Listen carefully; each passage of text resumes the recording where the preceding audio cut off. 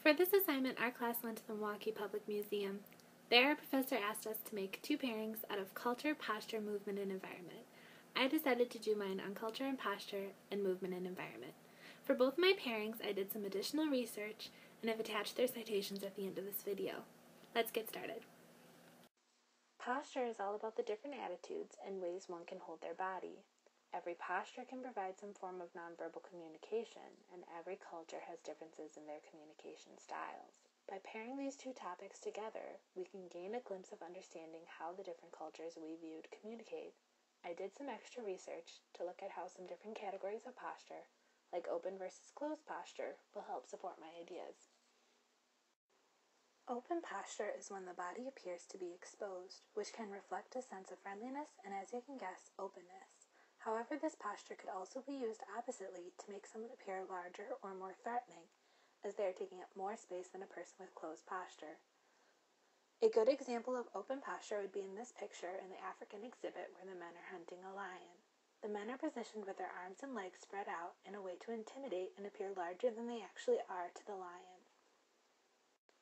What can be referred to as closed posture involves keeping the body small with the extremities closed in around the body. This could reflect unwillingness or a sense of reserve.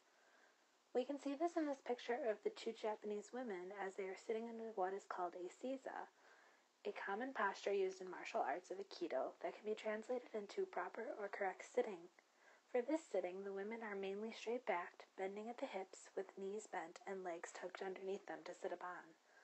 I did some more research and found that this posture usually only occurs in Aikido or formal ceremonies like a tea ceremony.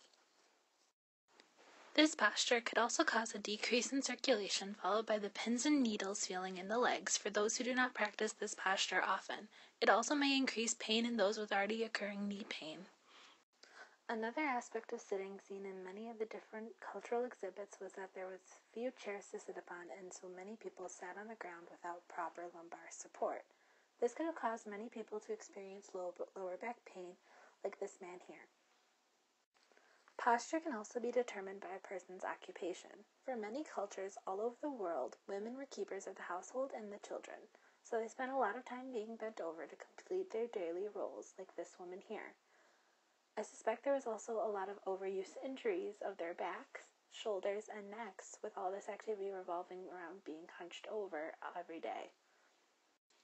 A second example for how women's occupations can determine their posture would be these two women in this background of this exhibit carrying wood and water on their shoulders and heads.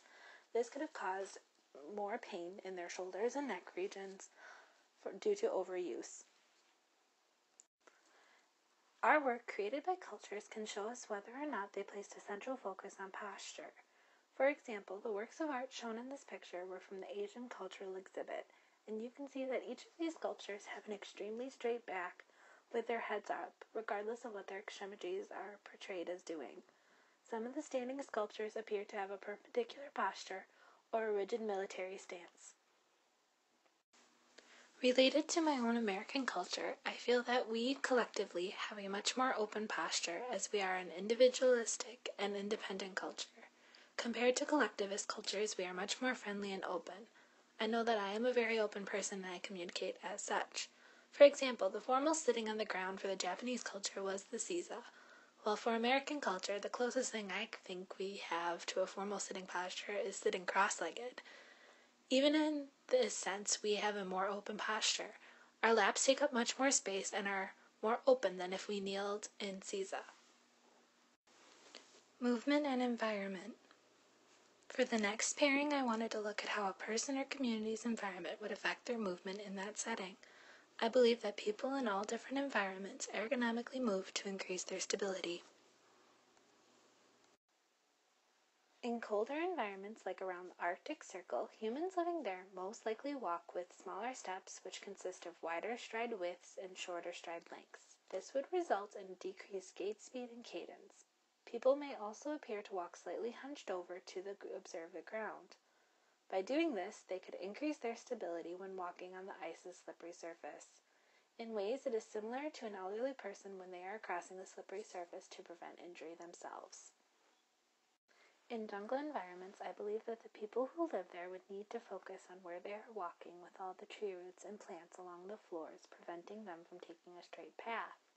Because of this, it would make sense that the people would have decreased cadences and gait speeds than if they lived on a wide open plain space shown here for some of the members of an African society.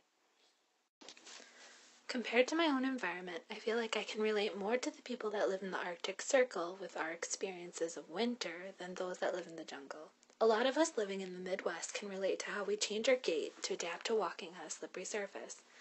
And most of us can relate to how sometimes those changes we make don't really work and we end up falling. The purpose of this assignment was for us to understand how things other than mechanics can shape movement and how this affects our future patients. Our future clients will each be unique people with different influences on their body mechanics, and this was a creative idea on how to get us as students to understand that in a new way. We need to understand this before we can learn how to treat them respectively and effectively. So, for example, if I see someone with an abnormal posture or gait, I will need to look into their culture, environment, background, and personal history to determine if there are any other factors affecting that gait or posture. So that's the end. Thank you for watching my video. Bye.